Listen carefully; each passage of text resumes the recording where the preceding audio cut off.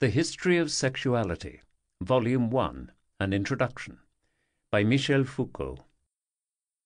Part 5. Right of Death and Power over Life. For a long time, one of the characteristic privileges of sovereign power was the right to decide life and death. In a formal sense, it derived, no doubt, from the ancient patria potestas that granted the father of the Roman family the right to dispose of the life of his children and his slaves. Just as he had given them life, so he could take it away. By the time the right of life and death was framed by the classical theoreticians, it was in a considerably diminished form. It was no longer considered that this power of the sovereign over his subjects could be exercised in an absolute and unconditional way, but only in cases where the sovereign's very existence was in jeopardy, a sort of right of rejoinder. If he were threatened by external enemies who sought to overthrow him or contest his rights, he could then legitimately wage war and require his subjects to take part in the defense of the state. Without directly proposing their death, he was empowered to expose their life. In this sense, he wielded an indirect power over them of life and death. But if someone dared to rise up against him and transgress his laws, then he could exercise a direct power over the offender's life. As punishment, the latter would be put to death. Viewed in this way, the power of life and death was not an absolute privilege. It was conditioned by the defense of the sovereign and his own survival.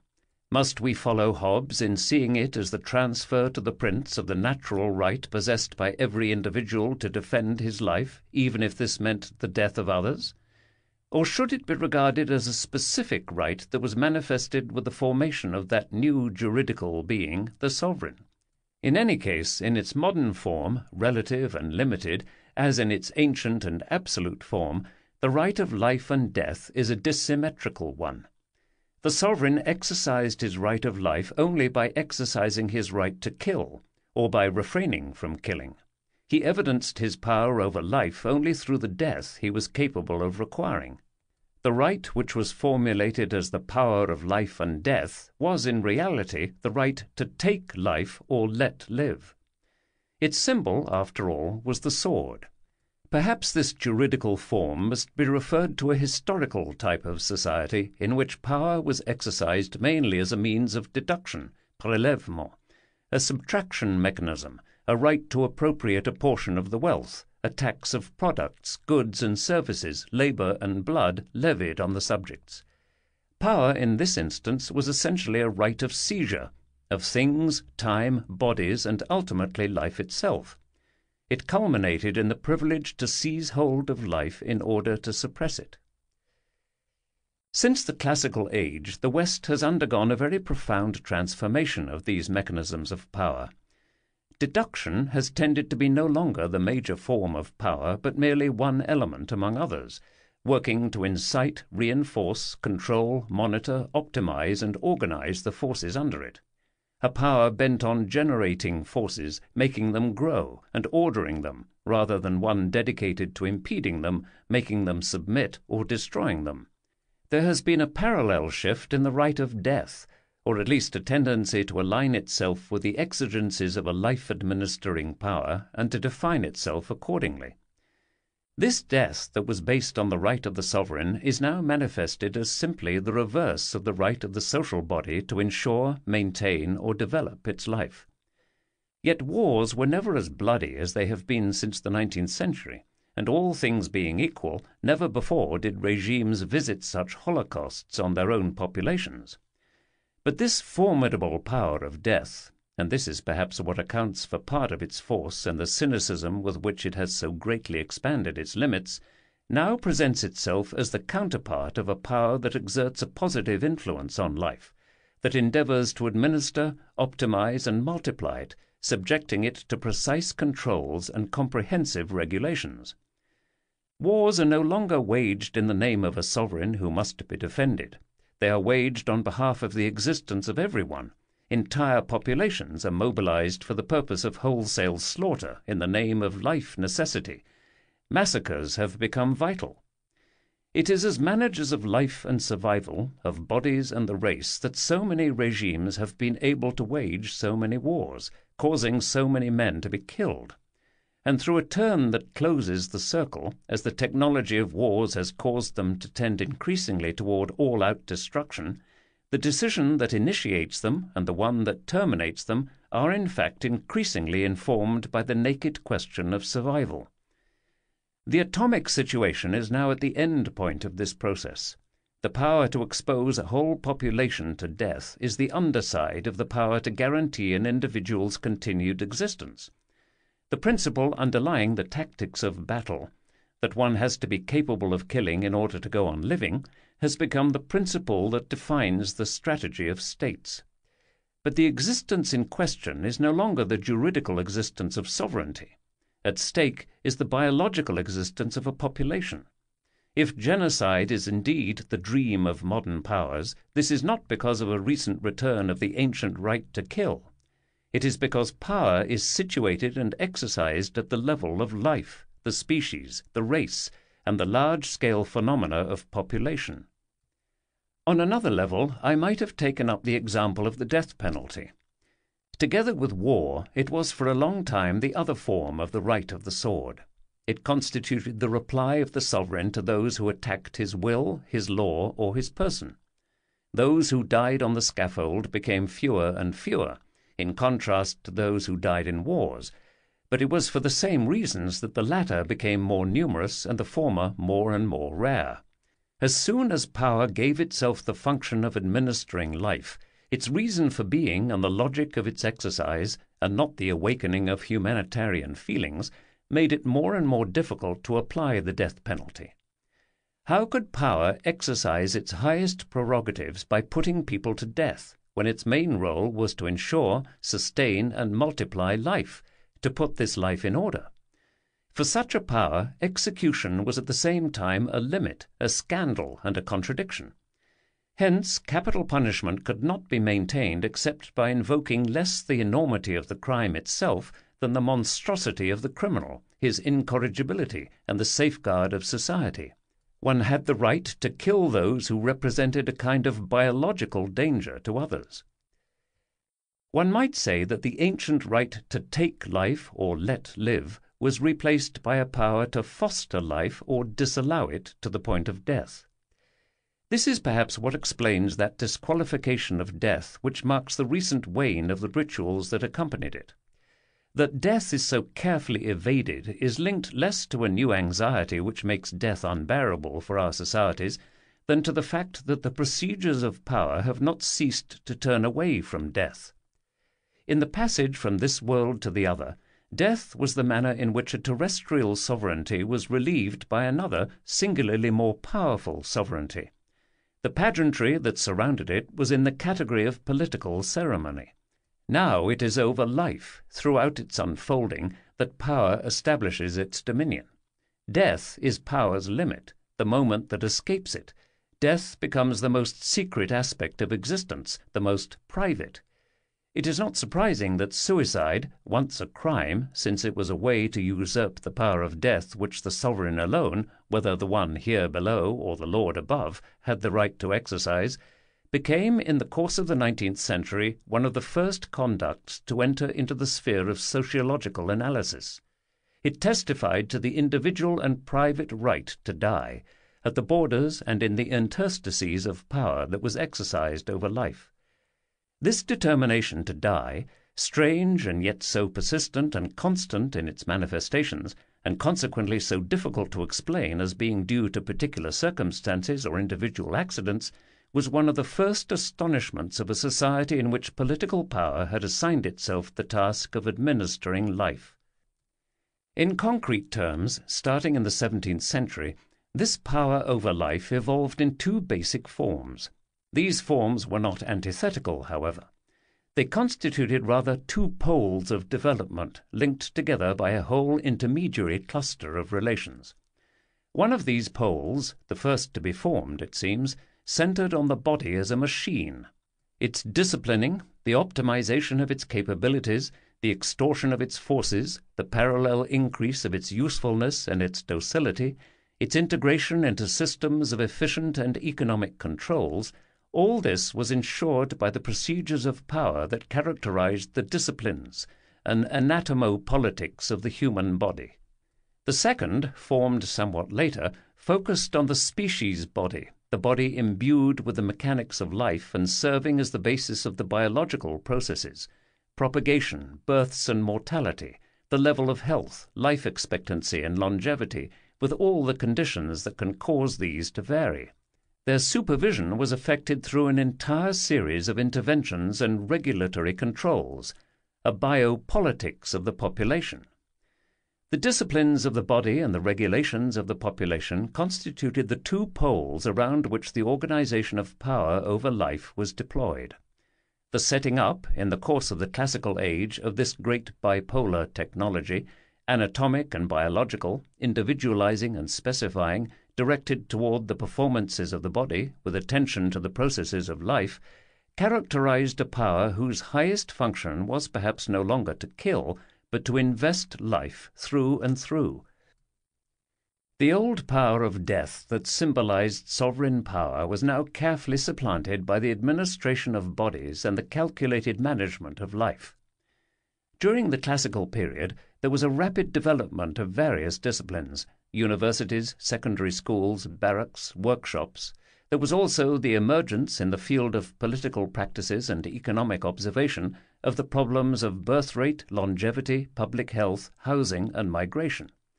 Hence there was an explosion of numerous and diverse techniques for achieving the subjugation of bodies and the control of populations, marking the beginning of an era of biopower. The two directions taken by its development still appeared to be clearly separate in the 18th century. With regard to discipline, this development was embodied in institutions such as the army and the schools, and in reflections on tactics, apprenticeship, education, and the nature of societies, ranging from the strictly military analyses of Marshal de Saxe to the political reveries of Guibert or Servan. As for population controls, one notes the emergence of demography, the evaluation of the relationship between resources and inhabitants, the constructing of tables analyzing wealth and its circulation, the work of Quenet, Moreau, and Sussmilch.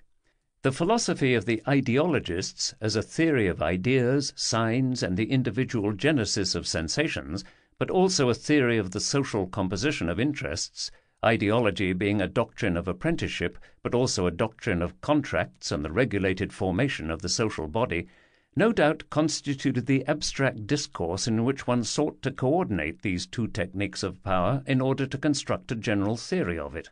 In point of fact, however, they were not to be joined at the level of a speculative discourse, but in the form of concrete arrangements, agencements concrets, that would go to make up the great technology of power in the 19th century. The deployment of sexuality would be one of them, and one of the most important. This biopower was without question an indispensable element in the development of capitalism. The latter would not have been possible without the controlled insertion of bodies into the machinery of production and the adjustment of the phenomena of population to economic processes. But this was not all it required. It also needed the growth of both these factors, their reinforcement as well as their availability and docility. It had to have methods of power capable of optimizing forces, aptitudes, and life in general, without at the same time making them more difficult to govern. If the development of the great instruments of the state as institutions of power ensured the maintenance of production relations, the rudiments of anatomo and biopolitics, created in the 18th century as techniques of power present at every level of the social body and utilized by very diverse institutions, the family and the army, schools and the police, individual medicine and the administration of collective bodies, operated in the sphere of economic processes, their development, and the forces working to sustain them. They also acted as factors of segregation and social hierarchization, exerting their influence on the respective forces of both these movements, guaranteeing relations of domination and effects of hegemony. The adjustment of the accumulation of men to that of capital, the joining of the growth of human groups to the expansion of productive forces, and the differential allocation of profit were made possible in part by the exercise of biopower in its many forms and modes of application. The investment of the body, its valorization, and the distributive management of its forces were at the time indispensable.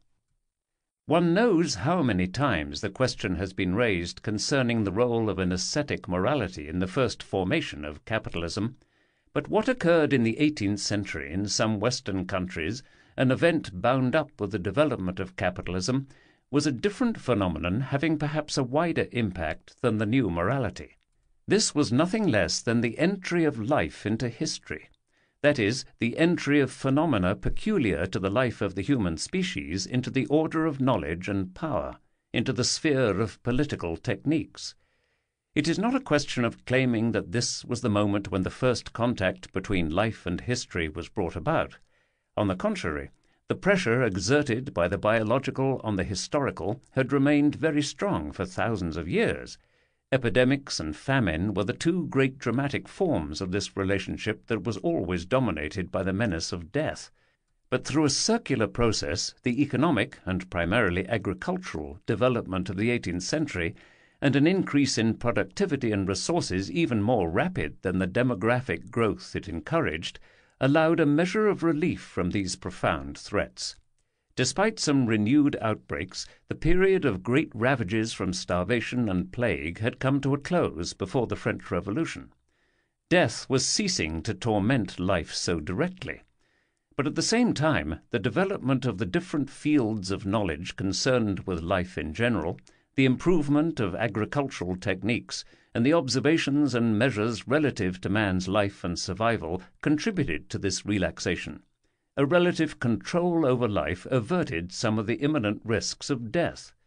In the space for movement thus conquered, and broadening and organizing that space, methods of power and knowledge assumed responsibility for the life processes and undertook to control and modify them.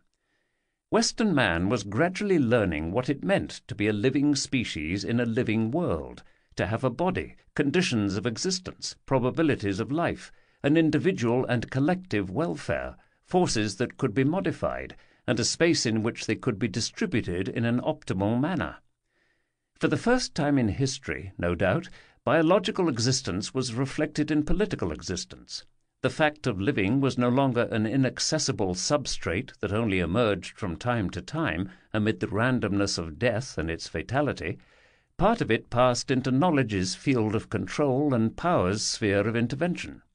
Power would no longer be dealing simply with legal subjects over whom the ultimate dominion was death, but with living beings, and the mastery it would be able to exercise over them would have to be applied at the level of life itself. It was the taking charge of life, more than the threat of death, that gave power its access even to the body. If one can apply the term biohistory to the pressures through which the movements of life and the processes of history interfere with one another, one would have to speak of biopower to designate what brought life and its mechanisms into the realm of explicit calculations, and made knowledge power an agent of transformation of human life. It is not that life has been totally integrated into techniques that govern and administer it. It constantly escapes them. Outside the Western world, famine exists on a greater scale than ever, and the biological risks confronting the species are perhaps greater and certainly more serious than before the birth of microbiology. But what might be called a society's threshold of modernity has been reached when the life of the species is wagered on its own political strategies.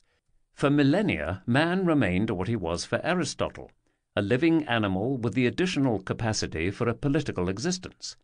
Modern man is an animal whose politics places his existence as a living being in question. This transformation had considerable consequences. It would serve no purpose here to dwell on the rupture that occurred then in the pattern of scientific discourse and on the manner in which the twofold problematic of life and man disrupted and redistributed the order of the classical episteme. If the question of man was raised, insofar as he was a specific living being and specifically related to other living beings, the reason for this is to be sought in the new mode of relation between history and life. in this dual position of life that placed it at the same time outside history, in its biological environment, and inside human historicity, penetrated by the latter's techniques of knowledge and power.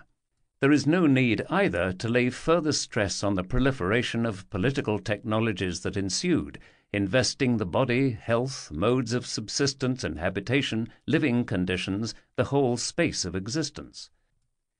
Another consequence of this development of biopower was the growing importance assumed by the action of the norm at the expense of the juridical system of the law. Law cannot help but be armed, and its arm, par excellence, is death. To those who transgress it, it replies, at least as a last resort, with that absolute menace. The law always refers to the sword. But a power whose task is to take charge of life needs continuous regulatory and corrective mechanisms. It is no longer a matter of bringing death into play in the field of sovereignty, but of distributing the living in the domain of value and utility.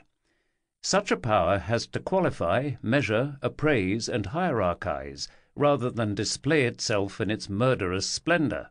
It does not have to draw the line that separates the enemies of the sovereign from his obedient subjects. It effects distributions around the norm. I do not mean to say that the law fades into the background, or that the institutions of justice tend to disappear, but rather that the law operates more and more as a norm, and that the judicial institution is increasingly incorporated into a continuum of apparatuses, medical, administrative, and so on, whose functions are for the most part regulatory.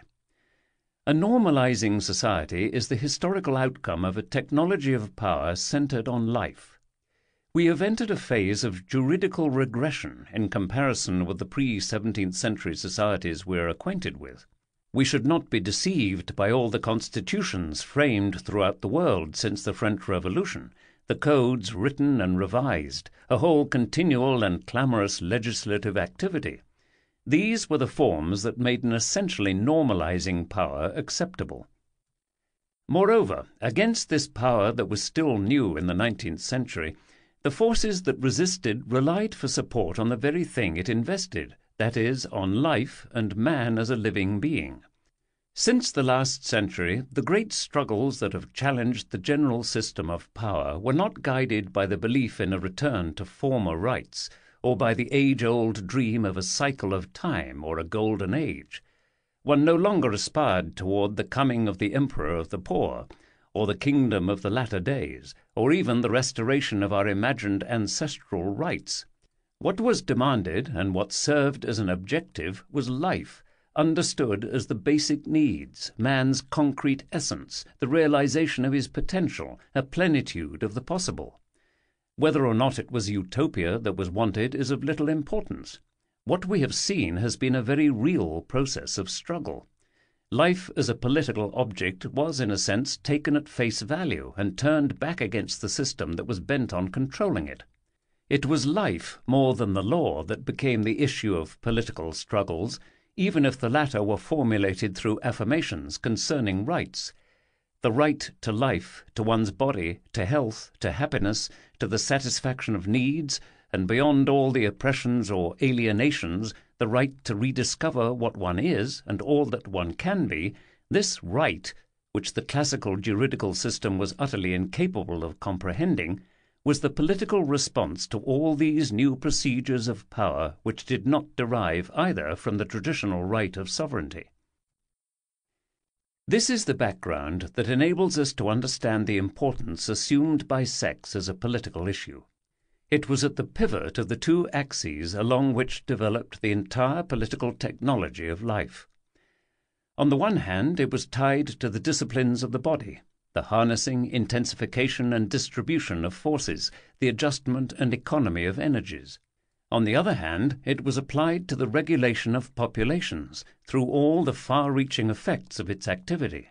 It fitted in both categories at once, giving rise to infinitesimal surveillances, permanent controls, extremely meticulous orderings of space, indeterminate medical or psychological examinations, to an entire micro-power concerned with the body.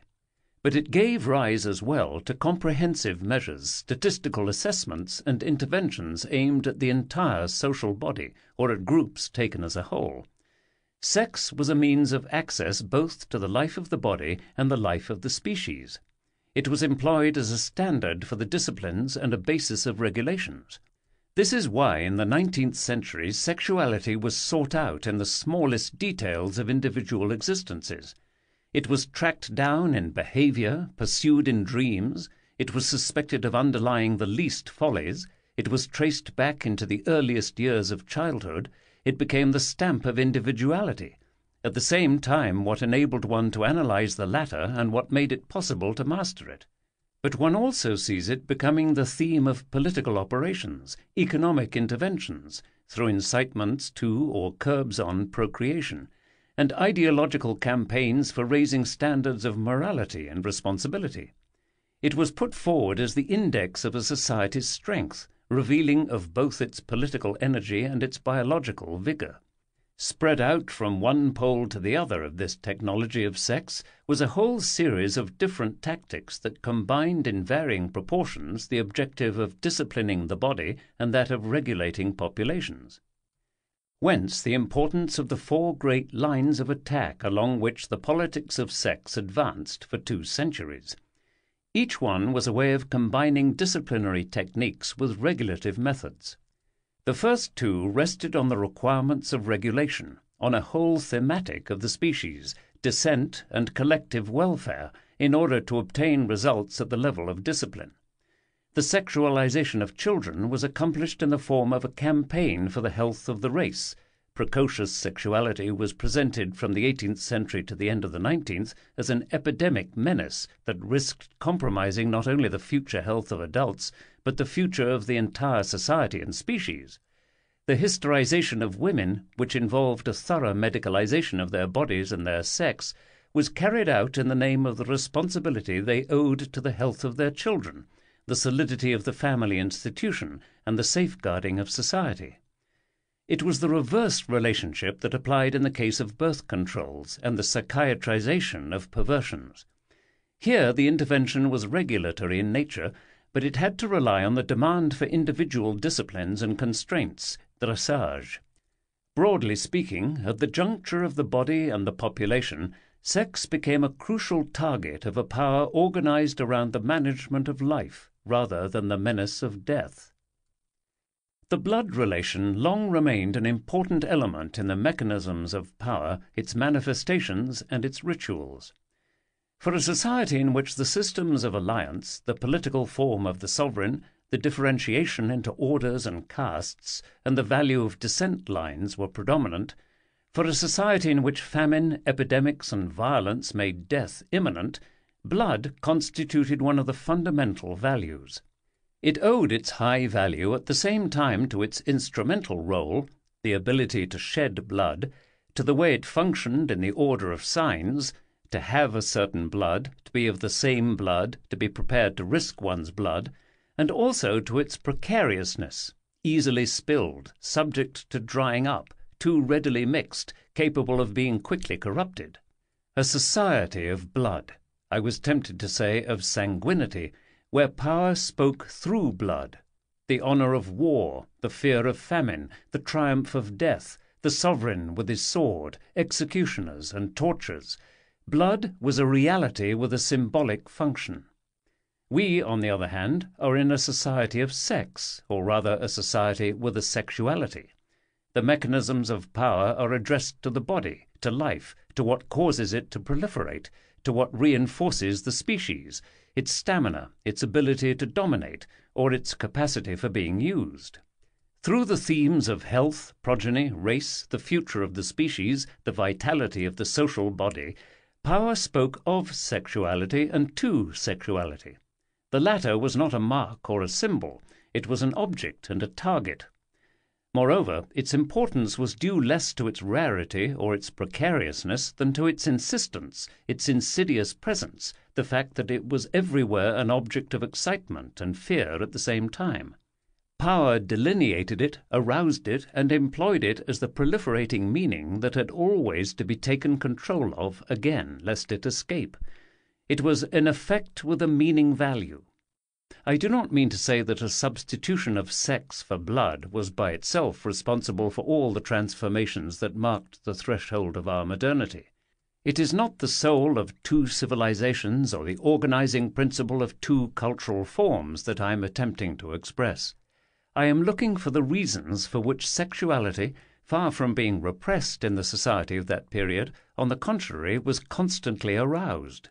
The new procedures of power that were devised during the classical age and employed in the 19th century were what caused our societies to go from a symbolics of blood to an analytics of sexuality. Clearly, nothing was more on the side of the law, death, transgression, the symbolic, and sovereignty than blood, just as sexuality was on the side of the norm, knowledge, life, meaning, the disciplines, and regulations. Sard and the first eugenists were contemporary with this transition from sanguinity to sexuality. But whereas the first dreams of the perfecting of the species inclined the whole problem toward an extremely exacting administration of sex, the art of determining good marriages, of inducing the desired fertilities, of ensuring the health and longevity of children, and while the new concept of race tended to obliterate the aristocratic particularities of blood, retaining only the controllable effects of sex, Sard carried the exhaustive analysis of sex over into the mechanisms of the old power of sovereignty, and endowed it with the ancient but fully maintained prestige of blood. The latter flowed through the whole dimensions of pleasure, the blood of torture and absolute power, the blood of the caste, which was respected in itself, and which nonetheless was made to flow in the major rituals of parricide and incest, the blood of the people, which was shed unreservedly, since the sort that flowed in its veins was not even deserving of a name. In Sard, sex is without any norm or intrinsic rule that might be formulated from its own nature, but it is subject to the unrestricted law of a power which itself knows no other law but its own. If by chance it is at times forced to accept the order of progressions carefully disciplined into successive days, this exercise carries it to a point where it is no longer anything but a unique and naked sovereignty, an unlimited right of all-powerful monstrosity. While it is true that the analytics of sexuality and the symbolics of blood were grounded at first in two very distinct regimes of power, in actual fact the passage from one to the other did not come about, any more than did these powers themselves, without overlappings, interactions, and echoes. In different ways, the preoccupation with blood and the law has for nearly 2 centuries haunted the administration of sexuality. Two of these interferences are noteworthy, the one for its historical importance, the other for the problems it poses. Beginning in the second half of the 19th century, the thematics of blood was sometimes called on to lend its entire historical weight toward revitalizing the type of political power that was exercised through the devices of sexuality. Racism took shape at this point, racism in its modern biologizing statist form. It was then that a whole politics of settlement, peuplement, family, marriage, education, social hierarchization, and property, accompanied by a long series of permanent interventions at the level of the body, conduct, health, and everyday life, received their color and their justification from the mythical concern with protecting the purity of the blood and ensuring the triumph of the race. Nazism was doubtless the most cunning and the most naive, and the former, because of the latter, combination of the fantasies of blood and the paroxysms of a disciplinary power. A eugenic ordering of society, with all that implied in the way of extension and intensification of micro-powers, in the guise of an unrestricted state control, étatisation, was accompanied by the oniric exaltation of a superior blood. The latter implied both the systematic genocide of others and the risk of exposing oneself to a total sacrifice. It is an irony of history that the Hitlerite politics of sex remained an insignificant practice, while the blood myth was transformed into the greatest bloodbath in recent memory. At the opposite extreme, starting from this same end of the 19th century, we can trace the theoretical effort to reinscribe the thematic of sexuality in the system of law, the symbolic order, and sovereignty. It is to the political credit of psychoanalysis, or at least of what was most coherent in it, that it regarded with suspicion, and this from its inception, that is, from the moment it broke away from the neuropsychiatry of degenerescence, the irrevocably proliferating aspects which might be contained in these power mechanisms aimed at controlling and administering the everyday life of sexuality. Whence the Freudian endeavor, out of reaction, no doubt, to the great surge of racism that was contemporary with it, to ground sexuality in the law of alliance, tabooed consanguinity, and the sovereign father. In short, to surround desire with all the trappings of the old order of power. It was owing to this that psychoanalysis was, in the main, with a few exceptions, in theoretical and practical opposition to fascism. But this position of psychoanalysis was tied to a specific historical conjuncture. And yet, to conceive the category of the sexual in terms of the law, death, blood, and sovereignty, whatever the references to Sade and Bataille, and however one might gauge their subversive influence, is in the last analysis a historical retroversion. We must conceptualize the deployment of sexuality on the basis of the techniques of power that are contemporary with it. People are going to say that I am dealing in a historicism which is more careless than radical, that I am evading the biologically established existence of sexual functions for the benefit of phenomena that are variable, perhaps, but fragile, secondary, and ultimately superficial, and that I speak of sexuality as if sex did not exist. And one would be entitled to object as follows. You claim to analyze in detail the processes by which women's bodies, the lives of children, family relationships, and an entire network of social relations were sexualized. You wish to describe that great awakening of sexual concern since the 18th century and our growing eagerness to suspect the presence of sex in everything. Let us admit as much and suppose that the mechanisms of power were in fact used more to arouse and excite sexuality than to repress it. But here you remain quite near to the thing you no doubt believe you have gotten away from. At bottom, when you point out phenomena of diffusion, anchorage, and fixation of sexuality, you are trying to reveal what might be called the organization of erotic zones in the social body. It may well be the case that you have done nothing more than transpose to the level of diffuse processes mechanisms which psychoanalysis has identified with precision at the level of the individual. But you pass over the thing on the basis of which this sexualization was able to develop, and which psychoanalysis does not fail to recognize, namely sex. Before Freud, one sought to localize sexuality as closely as possible. In sex, in its reproductive functions, in its immediate anatomical localizations. One fell back on a biological minimum, organ, instinct, and finality. You, on the other hand, are in a symmetrical and inverse position. For you, there remain only groundless effects, ramifications without roots, a sexuality without a sex. What is this if not castration once again? Here we need to distinguish between two questions. First, does the analysis of sexuality necessarily imply the elision of the body, anatomy, the biological, the functional? To this question I think we can reply in the negative.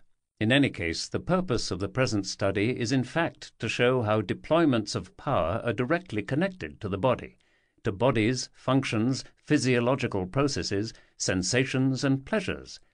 Far from the body having to be effaced, what is needed is to make it visible through an analysis in which the biological and the historical are not consecutive to one another, as in the evolutionism of the first sociologists, but are bound together in an increasingly complex fashion in accordance with the development of the modern technologies of power that take life as their objective.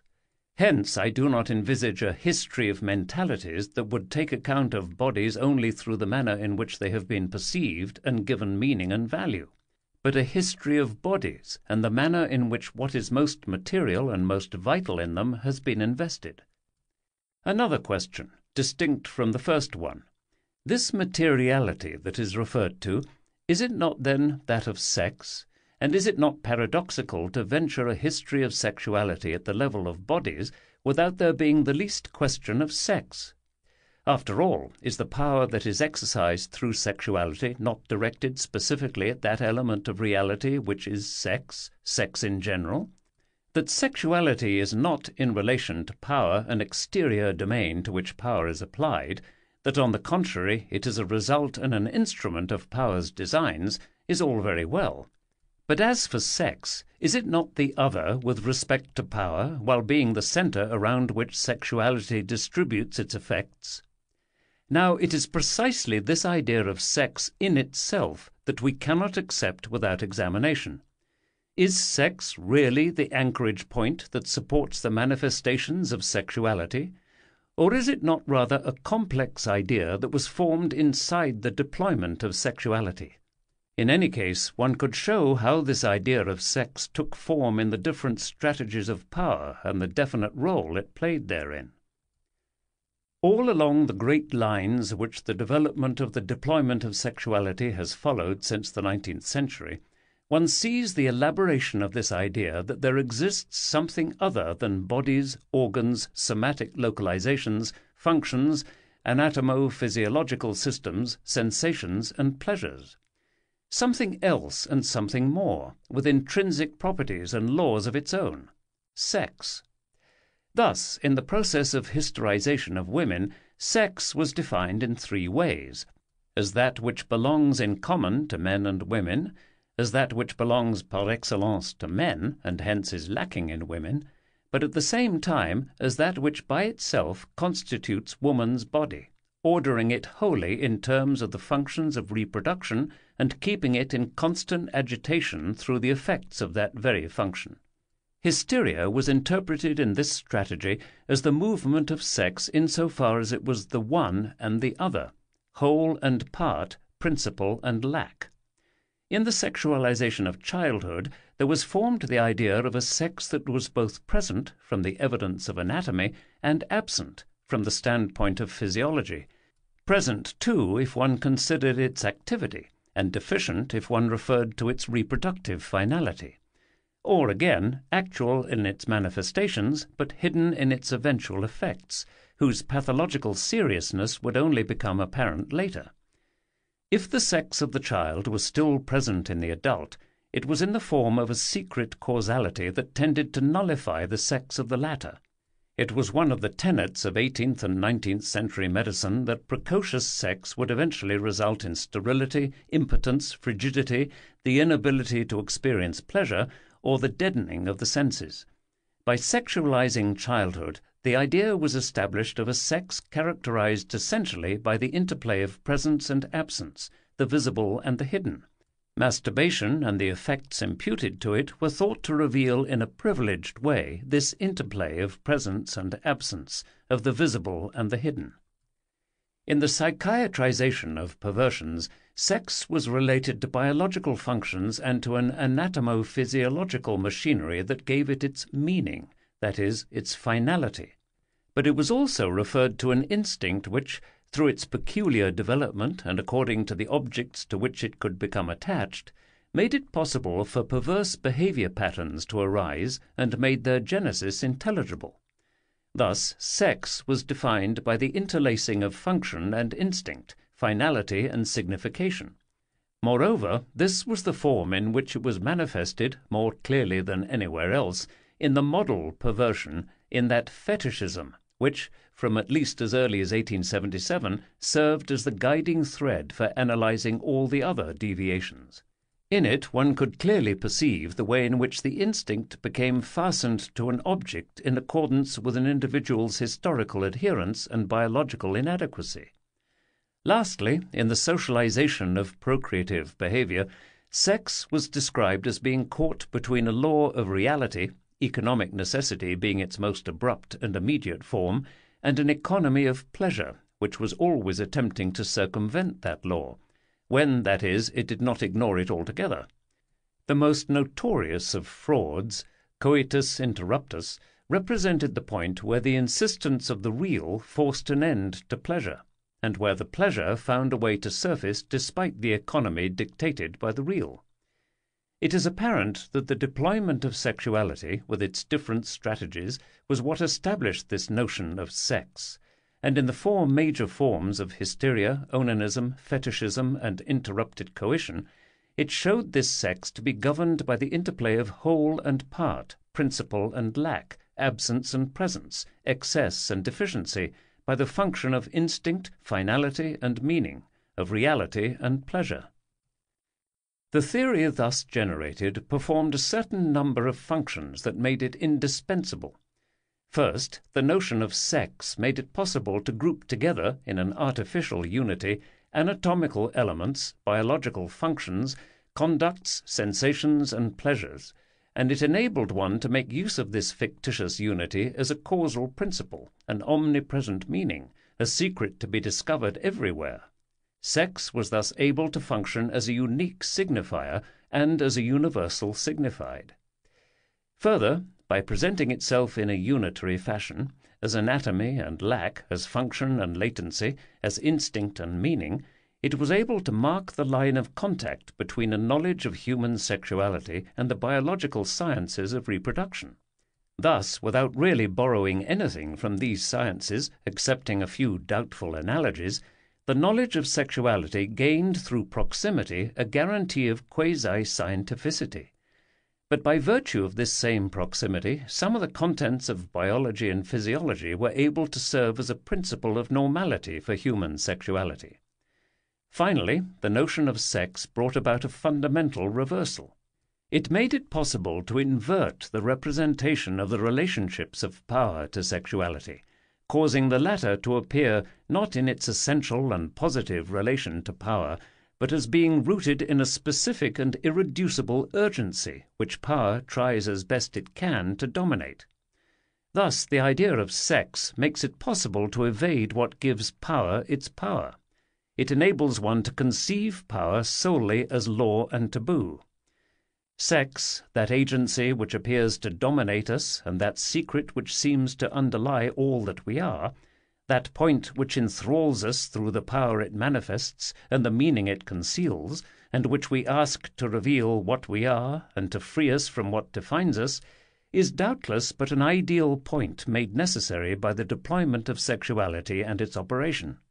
We must not make the mistake of thinking that sex is an autonomous agency which secondarily produces manifold effects of sexuality over the entire length of its surface of contact with power.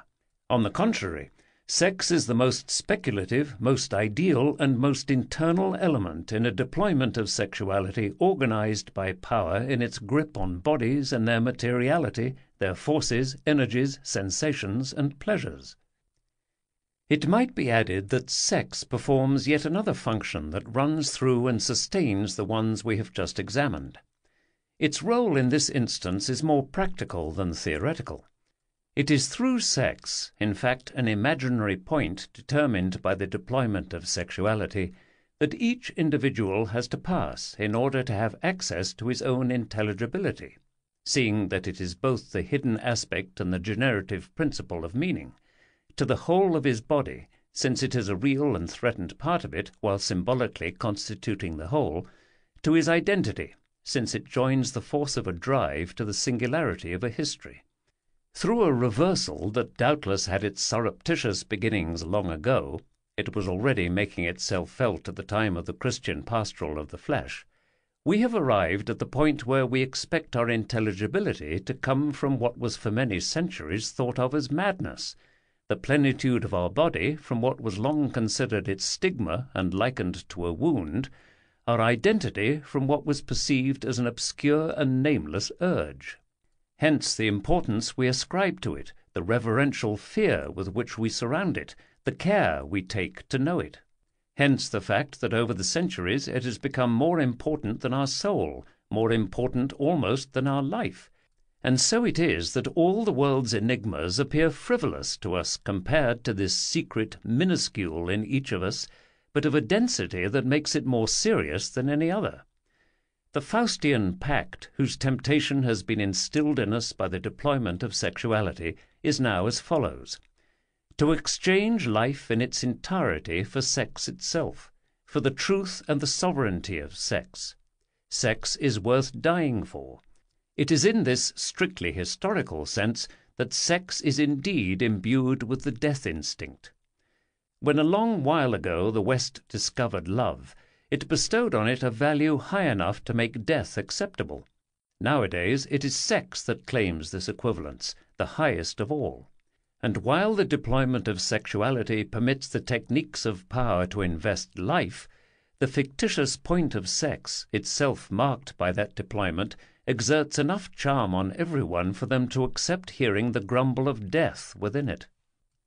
By creating the imaginary element that is sex, the deployment of sexuality established one of its most essential internal operating principles: the desire for sex, the desire to have it, to have access to it, to discover it, to liberate it, to articulate it in discourse, to formulate it in truth.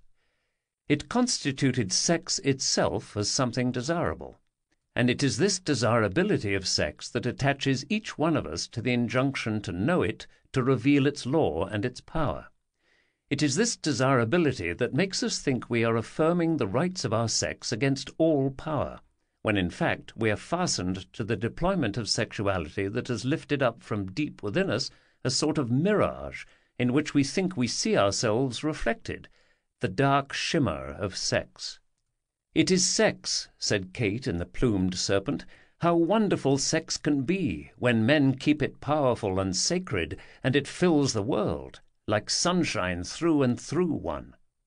So we must not refer a history of sexuality to the agency of sex, but rather show how sex is historically subordinate to sexuality. We must not place sex on the side of reality and sexuality on that of confused ideas and illusions. Sexuality is a very real historical formation. It is what gave rise to the notion of sex as a speculative element necessary to its operation. We must not think that by saying yes to sex one says no to power. On the contrary, one tracks along the course laid out by the general deployment of sexuality. It is the agency of sex that we must break away from, if we aim, through a tactical reversal of the various mechanisms of sexuality, to counter the grips of power with the claims of bodies, pleasures, and knowledges, in their multiplicity and their possibility of resistance. The rallying point for the counterattack against the deployment of sexuality ought not to be sex desire, but bodies and pleasures. "There has been so much action in the past," said D.H. Lawrence, "especially sexual action, a wearying repetition over and over, without a corresponding thought, a corresponding realization. Now our business is to realize sex. Today the full conscious realization of sex is even more important than the act itself." Perhaps one day people will wonder at this. They will not be able to understand how a civilization so intent on developing enormous instruments of production and destruction found the time and the infinite patience to inquire so anxiously concerning the actual state of sex.